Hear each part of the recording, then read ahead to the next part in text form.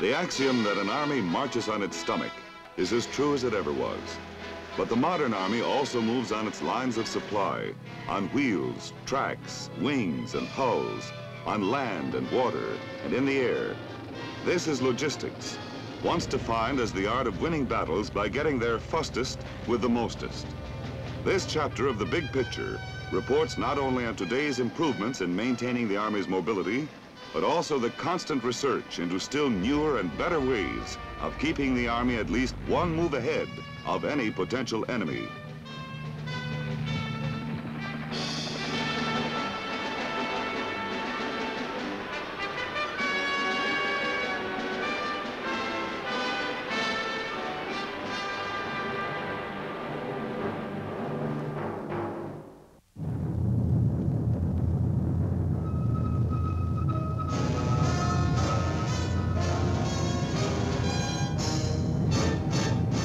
The United States Army presents The Big Picture, an official report produced for the armed forces and the American people.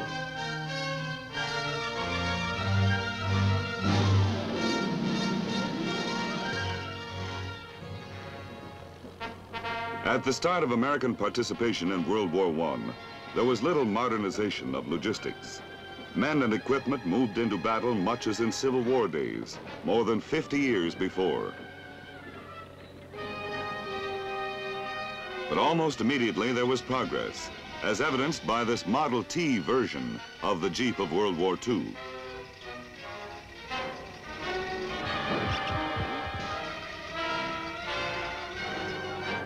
And the genius who adapted the farm tractor to military use was also on the right track. But for sheer pulling power, few vehicles then could match this artillery mover with four-wheel drive, a new weapon against mud, the Army's ancient enemy of movement.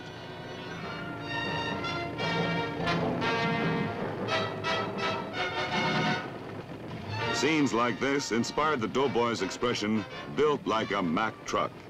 This vehicle packed enormous power for its day under that deceptively small hood.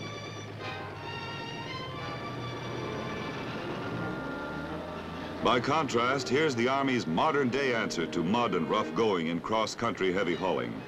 This vehicle, with all wheels driving, uses a unique principle to gain traction. Called the goer, it is designed to do just that, go, even under conditions like this. The cab will turn up to 90 degrees either way and literally waddle its way through the mud.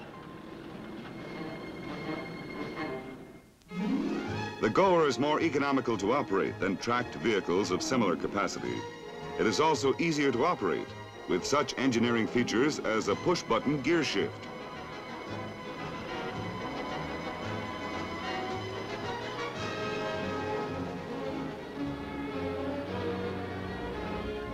Two models of the goer were made under the Ordnance Tank Automotive Command, a cargo truck model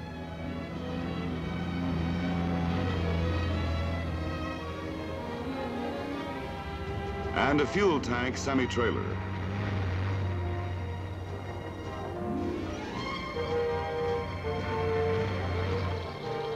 In this test over a rugged course at Fort Knox, Kentucky, the goer shows some of its capabilities in off-road mobility.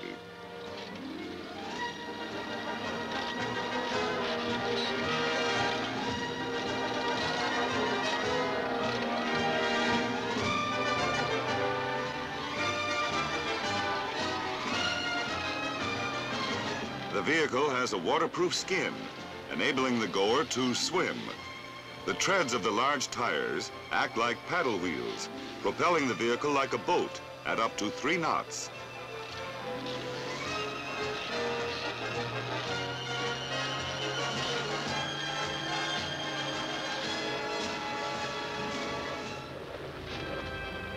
Of all the Army's land vehicles, the most popular was the Jeep of World War II.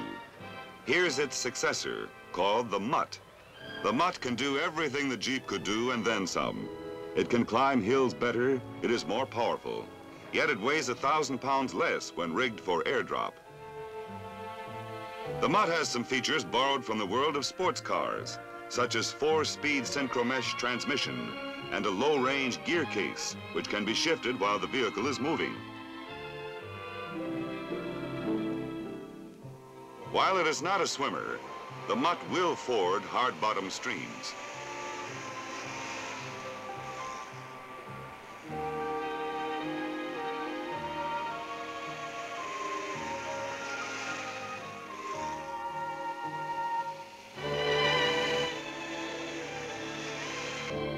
The Mutt is capable of speeds up to 60 miles an hour and has improved riding comfort. Designated the M151, the Mutt is destined to carry on the tradition of dependability established by its famous forerunner. The Cat, with its extra-wide treads, is a trackless train. It was developed by the Army primarily as a major transit system linking military camps in the frozen wastes of Greenland.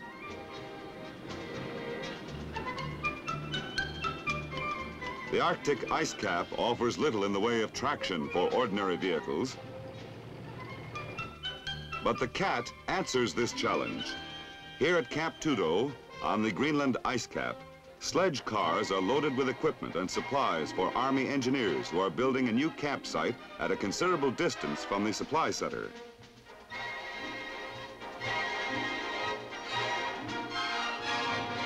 Fully loaded and linked behind the tractor locomotive, the sledges resemble huge boxcars.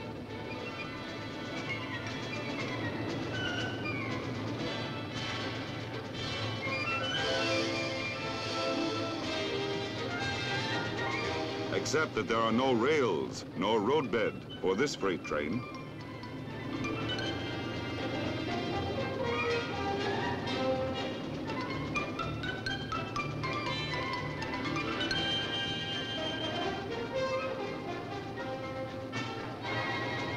After a snowstorm, the permanent route flags mark the invisible trail for the next train.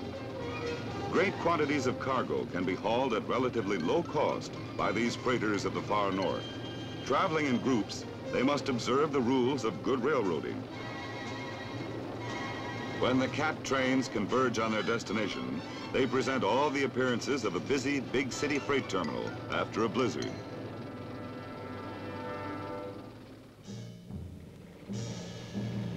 Tracked vehicles are also useful in another climatic extreme, the jungle. The Army continuously tests and improves amphibious tracked carriers in field exercises such as this one in Panama.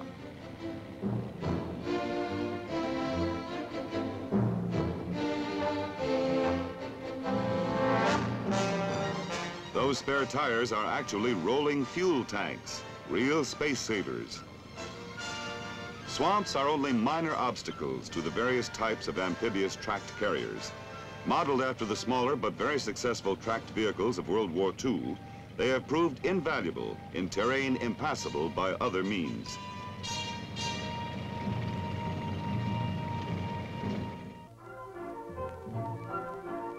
Before taking leave of land transportation and going on to other categories, we should pay our respects to an older means of transport which has served the Army well. Time after time, when all else failed, the Army mule came through.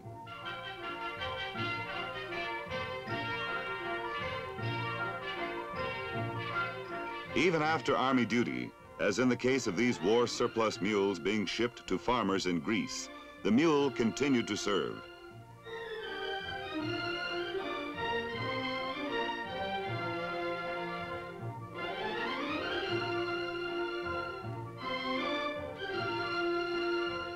However, any salute to the Army mule must take into account the animal's cantankerous disposition. Military training never quite overcame the mule's natural indifference to authority.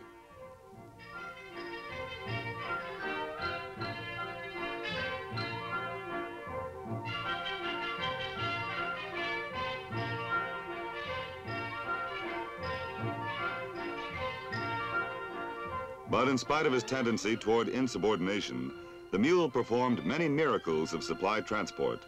This stubborn but sure-footed animal for decades was considered indispensable as a cargo carrier on the most rugged terrain.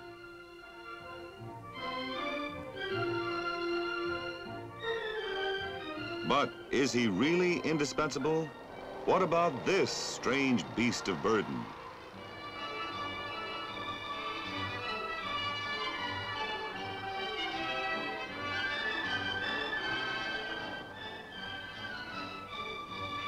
The mule has a right to be suspicious about this mechanical monster. Maybe he senses a rival. There's nothing reassuring to the animal kingdom in the vehicle's 12 mule power engine, nor in the way all its wheels turn for instant steering. Now the mule's worst suspicions are confirmed. The vehicle actually is his replacement. Its simple flat top body makes it easy to load and unload.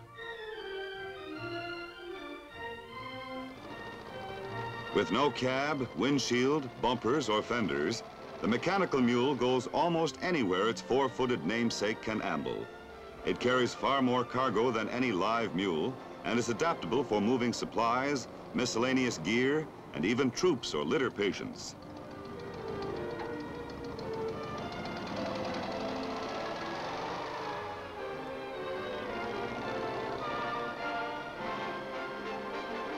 Furthermore, it won't bite, kick, or balk at water crossings.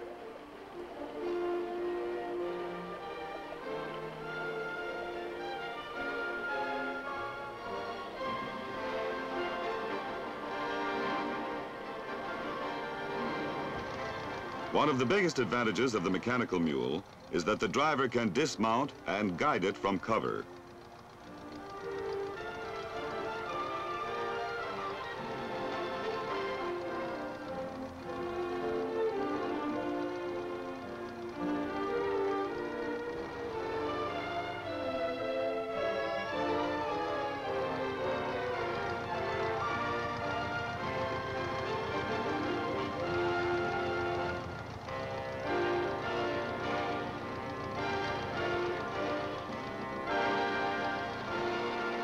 The mechanical mule displays more motorized maneuverability.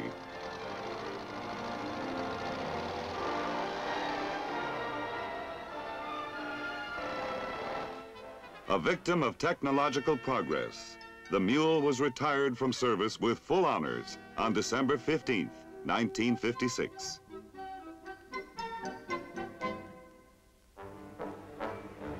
Another category of vehicles is used by the Army when it goes to sea. Largest of the tracked transports is the amphibious armored personnel carrier called an LVTP-5. Here it is put through its paces by men of the 4th Infantry Division in an exercise off San Juan Island, Washington. The carrier conceals its bulk by virtually submerging, offering a very small target. Armor cover all around and overhead protects the men from airbursts and small arms fire. The carrier can defend itself with the guns in its blister turret or hide within its own smoke screen. And only when it reaches shore does it reveal its size.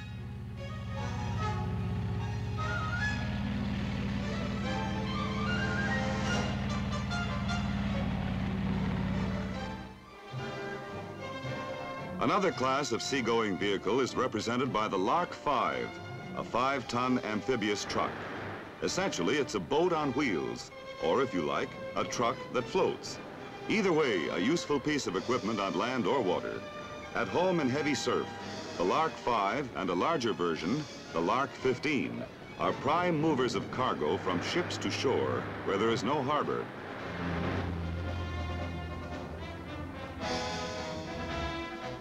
A giant in this series of amphibians is the bark, a floating barge on wheels.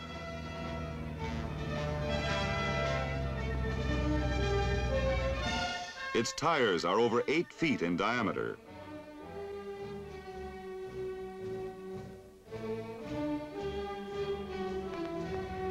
Normal crew for the bark is 4 men, with 2 men assigned to port and 2 to starboard.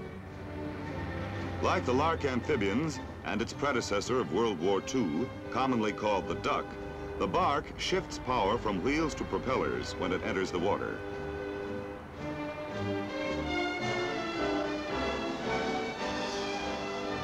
Operating as a lighter, the bark provides ample capacity for cargo transfers of up to 100 tons.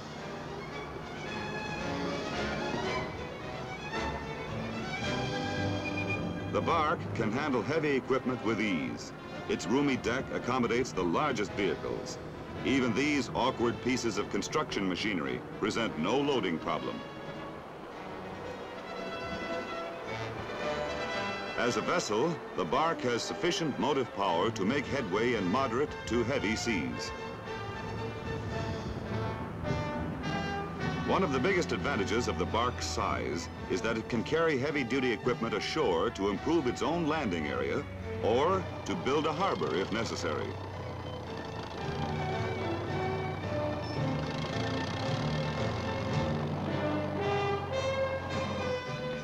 As a troop carrier, the bark is surpassed only by conventional ships. It can carry as many as 200 men and their combat gear on land or sea.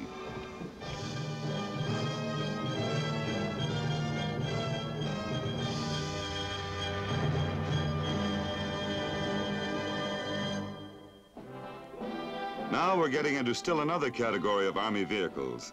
It looks like the driver of this one got too close to the water. He seems to be stuck in the sand. Well, there's a dandy solution to the beach parking problem. This early model air car has no wheels.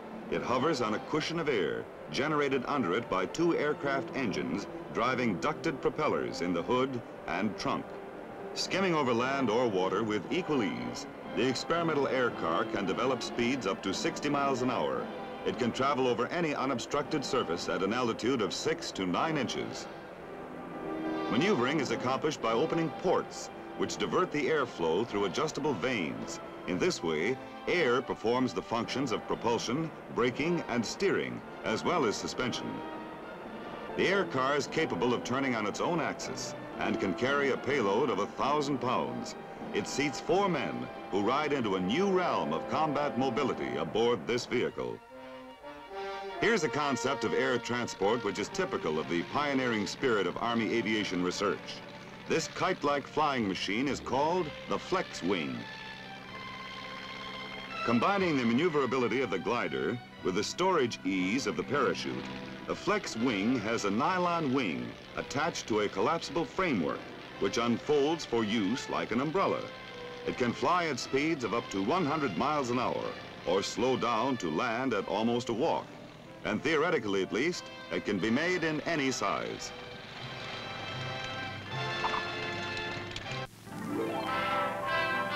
Here's still another experimental Army aircraft.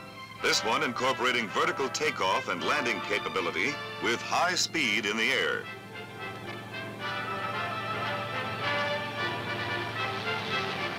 Once the research craft is airborne, the engines are tilted forward in conventional fashion.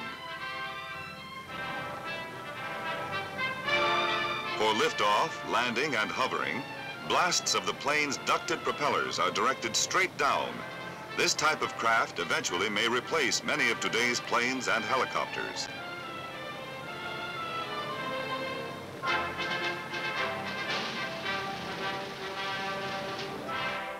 But while these ideas and developments are on the way to becoming realities, the Army's aerial tasks are served ably today by these many specialized aircraft, all operational and each designed for a particular function.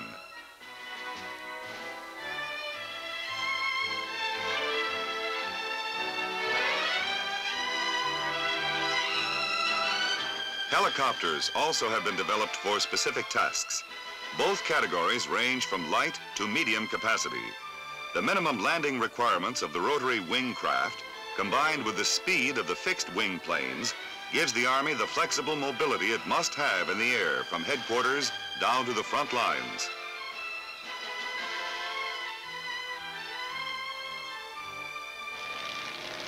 The Bird Dog is named for its primary job of spotting targets for artillery. As a liaison plane, it can also be used for dropping emergency supplies.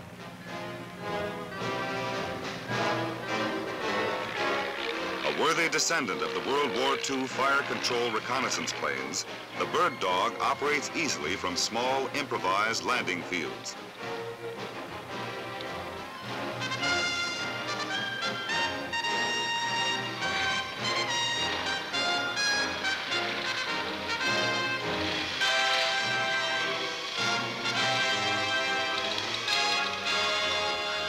The speedy Mohawk is much larger than the Bird Dog, but with its powerful turboprop engines, it needs little more runway to get up and go.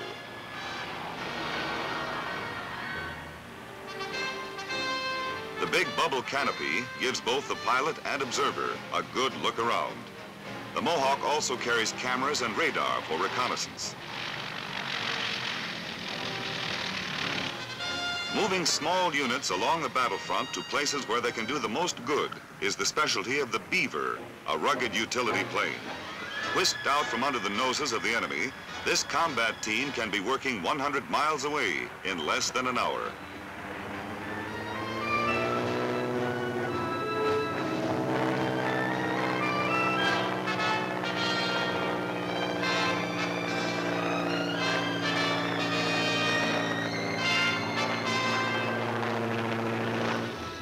Larger units can be moved quickly from improvised fields by the Otter, big brother to the Beaver. This plane can carry 10 combat-equipped troops in addition to the pilot. Without the troops, it will transport 6 litter patients or 2,000 pounds of cargo. But the Otter is still small and agile enough to use tight, roughly surfaced fields.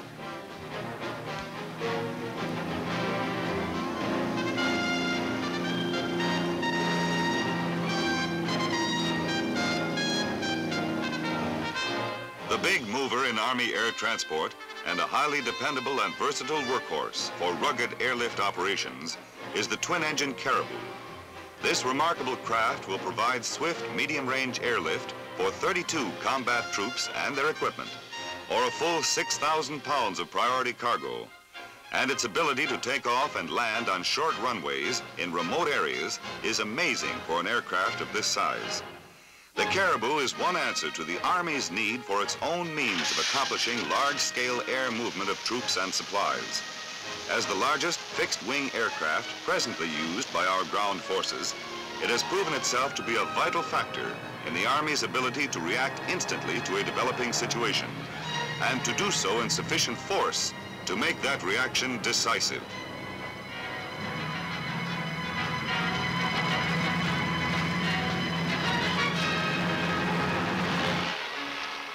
The outstanding characteristic of Army air mobility is its helicopter force, battle-proven in Korea as an invaluable aid in reconnaissance, resupply, rescue, and a host of other duties.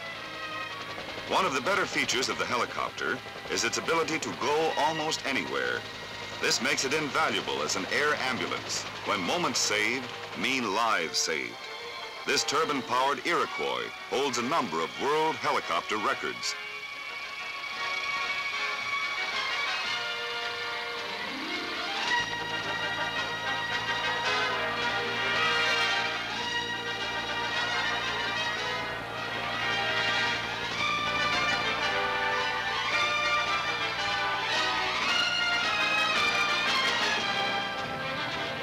Twin rotors are a feature of the Shawnee, sometimes called the Flying Banana.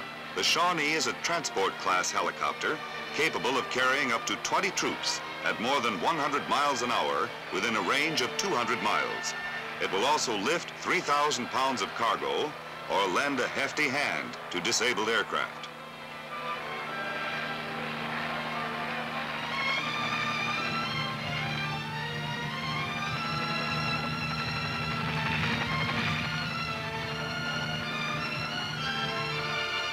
When large numbers of troops are involved in a fast movement, the Army calls on the Choctaw. This veteran of the helicopter service carries up to 18 fully equipped troops. The Choctaw also can ferry a jeep or equivalent load with its sling hoist.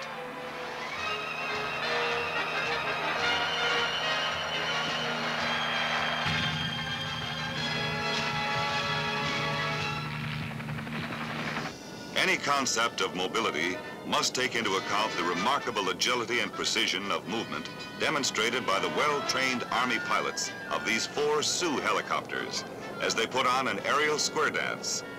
This maneuver would mean nothing on a battlefield, but the capability of the craft to perform it and the skill needed by the pilots are great assets in combat.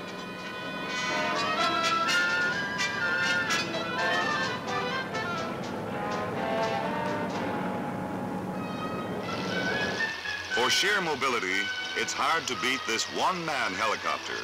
It answers many requirements for extending the soldier's freedom of movement. Here's a gadget several steps closer to the ultimate in personal military transportation. Straight out of science fiction into practicality, the rocket belt is undergoing comprehensive testing by the Army.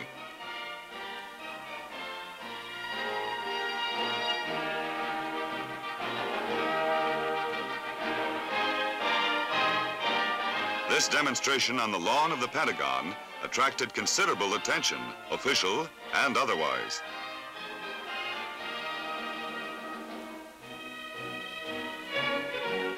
The men enacting the roles of Minutemen emphasize the progress in science for military purposes since the Revolutionary War. Strapped into the unique device, our test pilot is ready to blast off.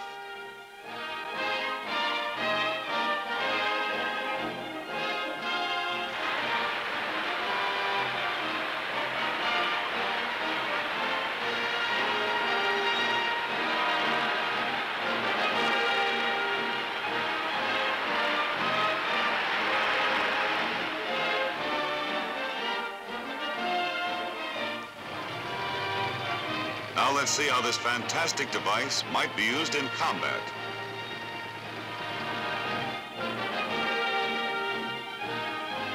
Just as this man can leap across 100 yards of water, a company of troops outfitted with these belts could scale a cliff or vault a chasm almost instantly.